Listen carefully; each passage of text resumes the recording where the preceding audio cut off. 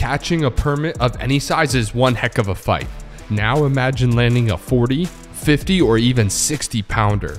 The world record all tackle permit is held by Renato Fielder. His permit caught in 2004 weighed 60 pounds. Keith Brandner holds the all tackle length record with a 35.83 inch permit. Haley Henry holds the female junior record with her 40 pound, 13 ounce permit caught in 2013 off Homestead, Florida. In 1987, Bill Reisenfeld captured the 4 pound line class record with his 44 pound, 12 ounce permit caught off of Key West, Florida. The 30 pound line class record for men is held by William M. Kennedy with a 51 pound, 8 ounce permit caught in 1978 near Lake Worth, Florida.